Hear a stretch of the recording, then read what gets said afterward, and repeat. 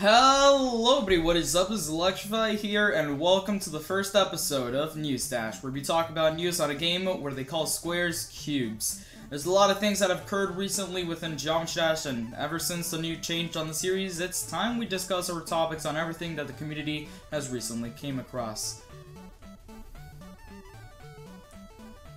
Starting off first with the 2.2 news, last time we talked about was the discussion of RobTop's video labeled as Better Random Trigger, which has a better demonstration of what the random trigger does with the 2.2 updates. But in the last 2 months, RobTop has finally came about and publicized more about the new update of Geometry Dash. Let's discuss this. From the level by Surtrax known as Armetra's Wrath, Robert hopped onto the level and briefly announced onto the level, indicating that he will add more new blocks and more art.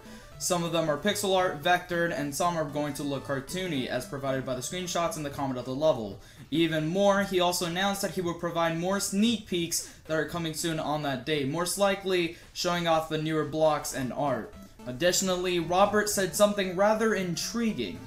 and animations, we like those. The fact that he said "we" implies that Robert Topala has been working with someone else. This note is also considerably sketchy as well, because Viprin may also be in this factor, considering he's been pretty much RobTop's sidekick for a long time, but who knows. 2 months ago, Robert Topala commented on a recent level by Rimuru called Horizon, whereas Rob decided to comment onto the level, quote, "I am guarding Area 51, I hid 2.2 there." People took this as a sign that 2.2 will be released on the very same day that the Area 51 raid, the worldwide joke about a Facebook event to raid Area 51, will occur. Another theory surrounding the case is on a level called Insurgent by Sergio18. When the level got raided, people were counting upward for a running joke, and Robert continued the joke by commenting 8. People went on to making the conclusion that there will be 8 days left till the release date of 2.2, which is the day of the Area 1 raid. What? Yeah, obviously, people overlooked on this and was proven false. RobTop's Area 51 raid comment was taken as a joke, and the number 8 was an utter coincidence. The whole theory behind that release date of 2.2 made no sense whatsoever, and PigBig Gamer even made a couple of points in his video pointing the fact that RobTop never releases any release dates to an update. People making the series tend to overlook on the subject, which even I saw that coming.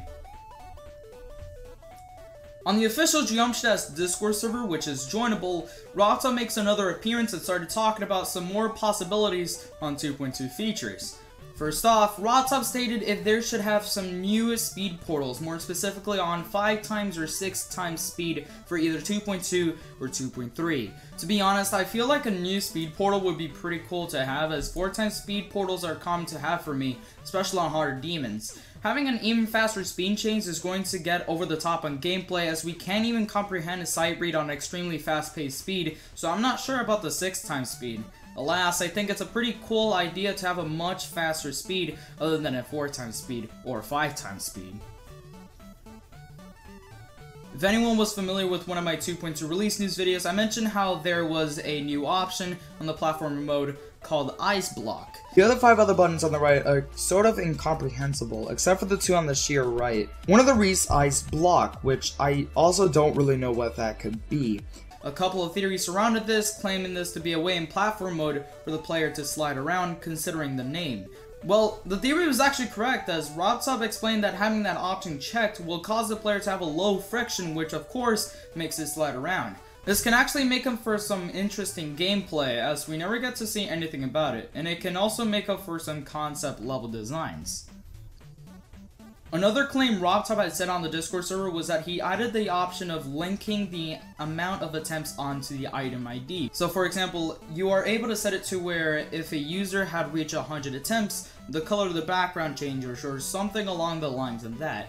I genuinely love this idea. I don't know, I can definitely see some potential on this option, as you can come up with loads of possibilities to use for that option. To me, I would add a completely new level layout every 100 attempts or so.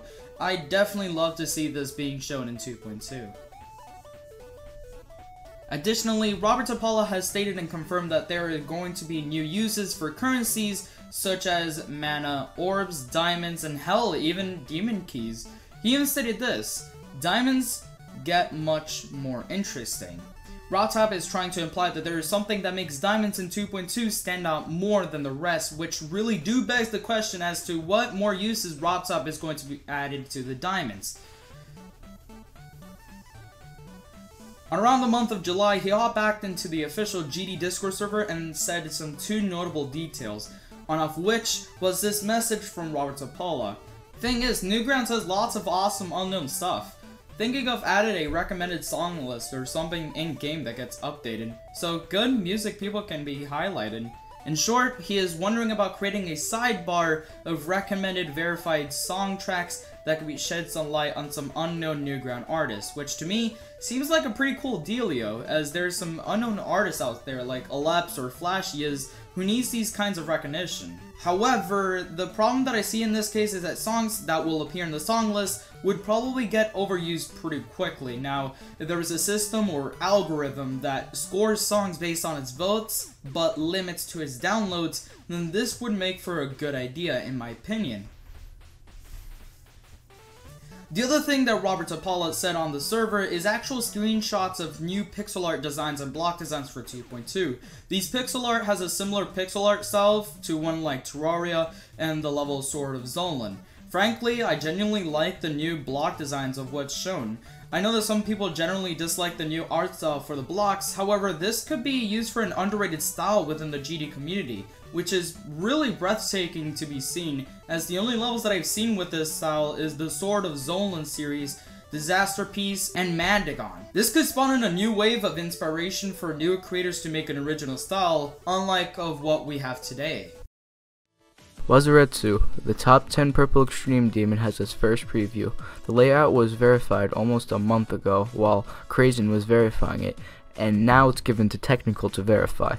And the backup is Swoosh. Like always, this level has some great gameplay and is a perfect example on how to make hard and fun gameplay. Furious Flame. The man, the myth, the legend, the unpaid car salesman, Swoosh has recently verified the new top 3 demon, Cognation, after N level gave it to him. This level is almost a year old, with the layout taking more time than the deco. N level is very fast. Benji was the first verifier, but Swoosh was the backup. Swoosh made some great runs and finally did the level. With some buffs and some nerfs, the level is finally out. Go check it out, even though you're not going to get past 5%. As you are fair, the hardest NC level ever made has a new verifier, Aiden. Aiden has been going ham into this level, let me tell you. He has already 91% and has done 38 to 78. He is a wave god and probably the best wave player. Hold up. What is that sound I hear? Is that a crossing? That's right. Not only is he doing Azure Flare, but he is taking on a mega buff version of Sonic Wave Rebirth that he claims to be harder than Tartarus. Enters Azure Flare and Sonic Wave Infinity. Wooshi999 has dropped his new upcoming projects, Taprek and RENEVANT. When it comes to RENEVANT, the new verifier is Rory, and Taprek doesn't have a new verifier yet. On his community post, he stated, "I'm giving up on RENEVANT and Taprek because I'm already so emotionally weighed down right now, and I can't take the additional stress. Sorry for letting you down, but not really. My sanity and happiness comes first, doesn't it?" If you want my 2 cents on this situation, I feel like Wooshi is doing the right thing. He should care about his mental health and shouldn't care about a game that's probably going to die in another year. It's sad to not see him verify these 2 projects, but mental health is more important.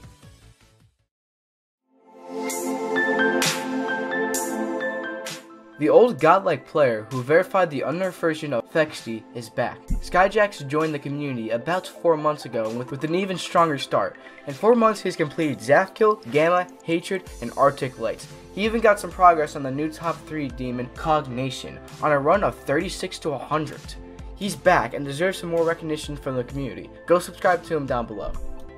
Swoosh is in today's news for the 2nd time. He's been the first player to complete the top 25. Shortly after beating Ragnarok, he moved to the Yandere. This is a monumental moment for the community. The only other person to challenge to beat the top 50 was Sonics, but failed. Swoosh has been steamrolling extremes faster and harder than Sonics. We may have the new GD robots. We have some breaking news. Dolphy, one of the best players in Russia, has now become the first victor of Cognation.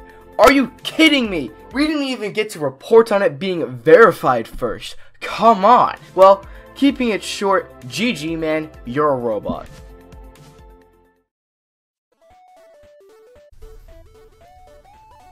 On level reviews, I shed some light on a future level and try to analyze the level critically. I will of course also cover the level based on its positives and negatives. Today, our first level review is quite an interesting one as we get to dive in on a recently rated level titled F Nostalgias by JF. The level is a retake on the popular level by Triaxis titled Dear Nostalgias but with a twist. The level gives off an aesthetic theme of the original level with glitchy effects and eerie vibes to it. What I like about the level is how presentable it looks, with loads of chill effects on the way the level looks. My favorite part was how the slopes rises up perplexingly. The level is mostly based on effects, and it really shows. The music choice is so random yet fitting, as it also presents an eerie yet chill lo-fi version of the saxophone bit in the song Okiba Crackdown by Boss Fight, the same song used in the level Dear Nostalgias. I don't like how the level can get pretty tedious as the gameplay stretches out for so long. The block designs could also use some work. The level has a 6-star rating, but it honestly deserves a 5-star or 4-star considering the slow gameplay and the huge gaps shown throughout most of the level, but overall, it definitely deserves a good old epic feature. Nice work, JF. And finally, let's talk about the levels that got hacked recently. 2 creators unfortunately got hacked onto this case and got a whopping total of 4 demons hacked. The 2 creators were Kanzi and Zellink. The 2 demons that were hacked from Kanzi were Rattlesnake and Limitless, which was an extreme demon. Yes, you heard me correct, an extreme demon was free for a while and was unfortunately hacked. Fortunately, he was able to recover his account and patch the secret ways on the demon a day after. The other 2 demons from Zellink is Fall Seasons and Summer Seasons.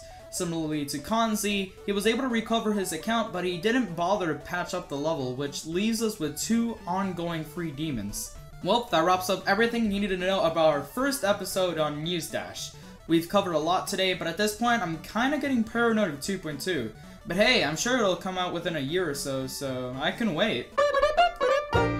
Well,